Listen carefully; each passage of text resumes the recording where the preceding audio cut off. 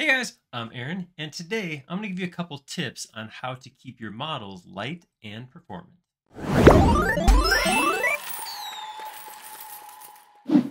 So we've done videos like this multiple times. We do them. Actually, they're probably pretty regular. Um, One of the things that SketchUp will let you do is it will let you make a model that is difficult to work with. It will let you download furniture and import big imagery and put a bunch of stuff in your model that makes it so it in theory looks nice but is so difficult to use. The file size is so huge that it has a hard time working. So I wanted to touch on 2 or 3 things that you can do to keep your model performant, and if you do these things you shouldn't have problems with a model that won't rotate or takes several minutes to open or anything like that. So let's take a look right now. All right, so I have a model here, and if I try to rotate, I don't know if you guys are seeing that, but it's choppy. It's jumping as I spin around. It's not so big. If you get your model too big and you start animating, components turn into black boxes and that kind of stuff, and it gets kind of yucky. But this has some stuff going on. This file is bigger than it should be. And it's not the geometry. If I zoom in here and look at like the geometry on these doors of this container, they're not crazy detailed, right? This is a decent level of detail for this kind of model. I have some round stuff, so I mean I do have some extra faces here, but it's not crazy. It's not out of control. The sides of this are super. Look at that, super slim, super tight. Not a ton of geometry. This is not a ridiculous model. I mean, some models, if I'm using like circles with 100 sides or something ridiculous like that, then I could see why this would be choppy. But as it stands, there's just a handful of things that are causing this to be big. And I'm illustrating the little bit of drag as I orbit, but there's other issues that come along too, right? Newer versions of SketchUp do have more compact files than they used to, but it is still possible to get a file that is like big, like too big, hard to transfer around. We're not quite there with this, but it's possible. We could see that from here. And I just want to touch on a handful of things that might help keep your file size down. So first thing, I mean, one thing I do want to mention on this isn't about file size or making your model more, easier to open, that kind of thing.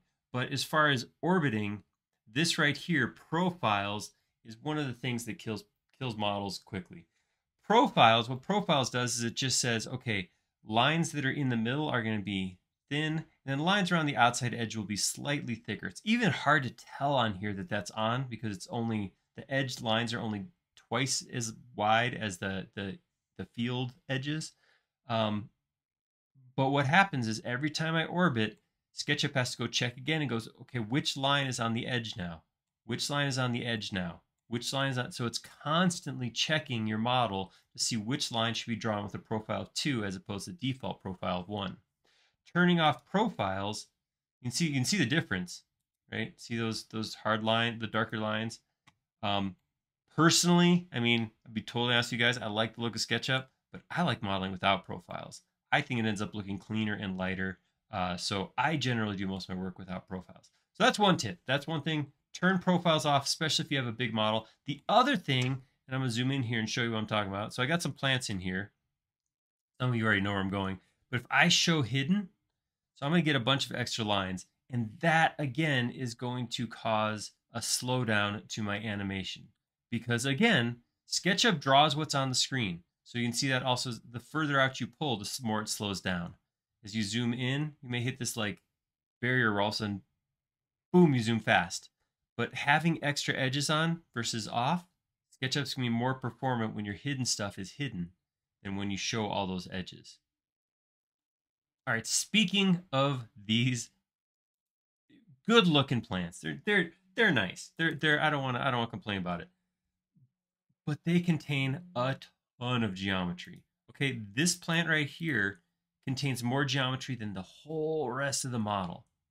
So this is not a simple fix. There is not a button in SketchUp that says, make this one thing more performant. What you will want to do is when you are importing Entourage into your model, use 3D Warehouse. That's what it's there for. It's awesome. It is a great place to go get resources. But pay attention to what you're downloading. In 3D Warehouse, you have the ability to view and even, I could actually go in. So if I look at this right here, I pick on it, it's going to tell me there are 250,000 polygons in this. If these are just little pieces that are accent pieces, there's no reason to put 250,000 extra polygons into your model. This isn't huge either. There are models up here that have 2-3 times this geometry. If it's a hero piece, if you're doing a render of this model, this makes a lot of sense. But as a little piece that's adding some color, probably not the right thing to have there. So when you're in 3D Warehouse, you do have the ability here to say, well, I don't want a big heavy thing. In fact, I want to keep it down to like, 2,000. What do I got for a hanging plant with 2,000 faces? Oh, look at this, hanging spider plant. 274. Just one thousandth of the geometry.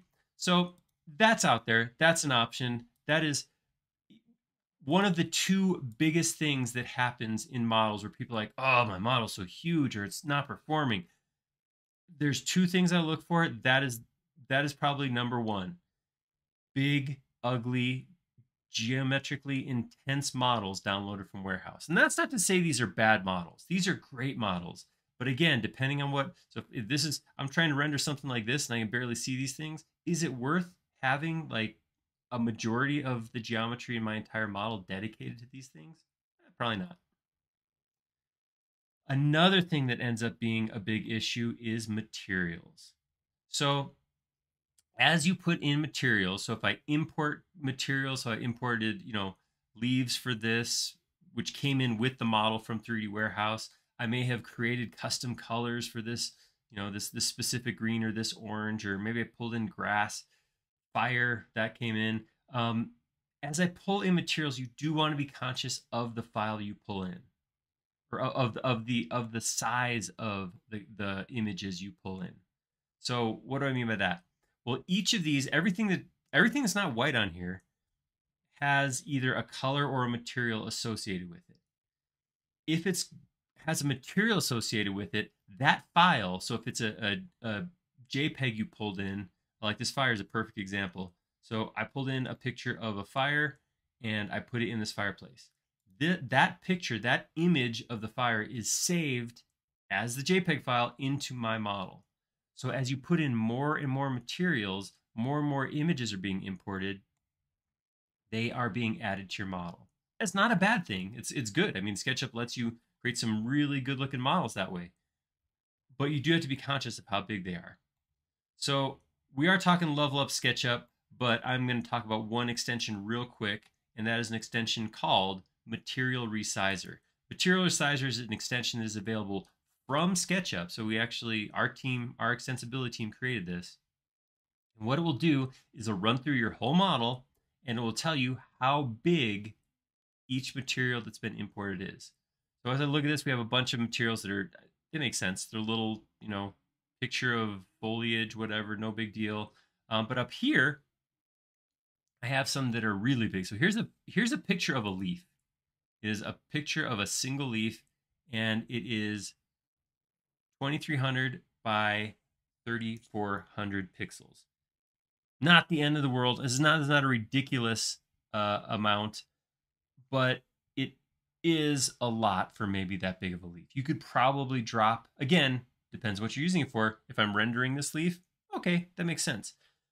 Green right here, this is a swatch of this green color, and it's 8,000 by 8,000 pixels. That I'm gonna go ahead and call that ridiculous.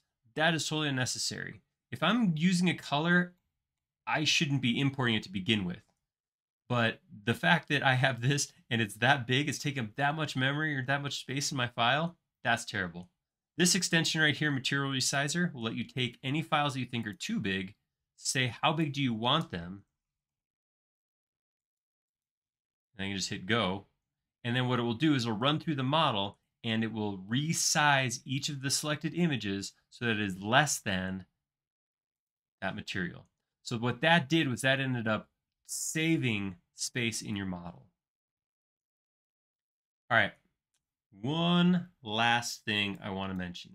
And we mention this a lot, but everybody always gets, or we always find somebody who watches these videos or sees these comments in the forum and gets excited. That is purging.